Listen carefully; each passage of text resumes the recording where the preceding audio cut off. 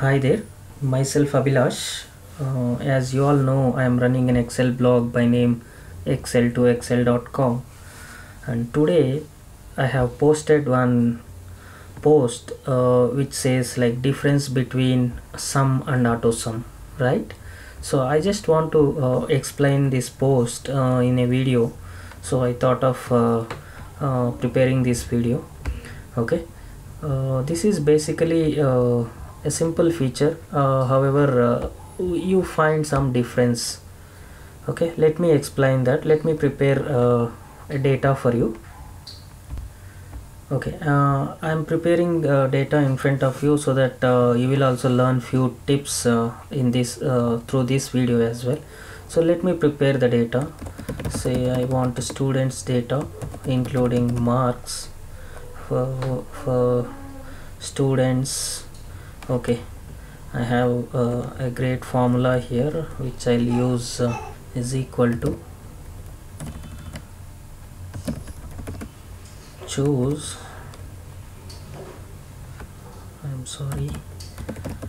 rand between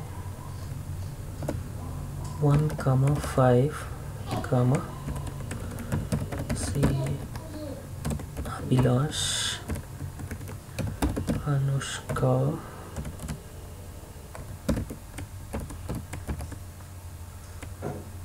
Anthony,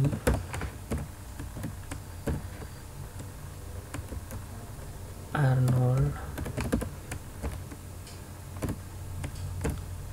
and Ambrish.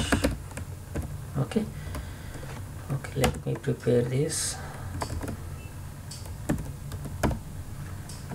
and I am preparing marks using rand between again. Okay, say 75, between 75 and 100. So I have random numbers, sorry. That's all. The data is ready. Let me format for you. Okay, yes, why I have prepared this data is because most of the people, when I go for teaching, they say we don't have data to work with Excel, so please provide some data. So that's the major question that I come across in the training. So I just thought of preparing in front of you so that it is easy for you to get some data if you are eager, if you are hungry to learn this Excel. Okay, so let me go ahead with sum versus AutoSum. Okay, see, for example, let me reduce this ribbon using control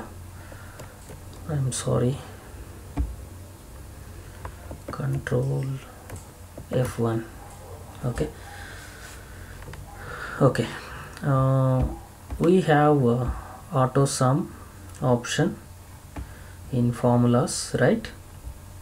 See, we have AutoSum function. I'll just click AutoSum. Okay, see, when I click AutoSum, it selects the whole data. Just hit enter, that's all, you get the data. Okay, and how about the sum, right? So if you want the sum, let me go to the formulas. Okay, let me select this data before I do that.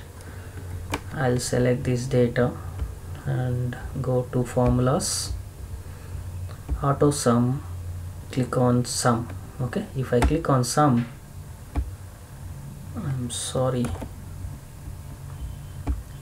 formulas, sum,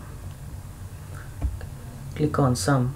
See, even if I have just selected the range D4 to D15, right? But the sum is the sum function will take the value of all these, okay, below the like immediate blank cell. Okay, this is immediate blank cell, right?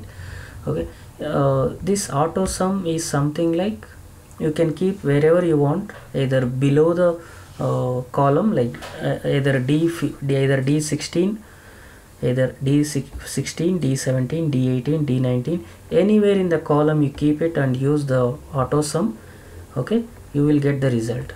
But when you keep sum function, when you select this data, it automatically comes and places the sum of these values below the selected cells, okay, selected range, I mean to say. I think you understood, right? Okay, if you want to sum different cells, okay, if you want to sum particular cells, you can do that, right, using sum function. But AutoSum, you cannot do that. If you click on formulas and click on sum, you will automatically get all the above cells, above non-blank cells, okay, including blank cells. Wherever non-blank cell starts, then it stops there. So it selects all the data and it gives the result. Okay, so that's the major difference between sum function and AutoSum function. Okay, this is what I have posted in today's post.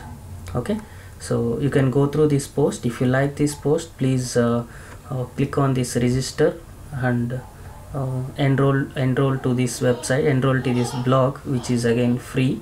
Fine, that's all for today. See you in the next video. See you. Bye bye.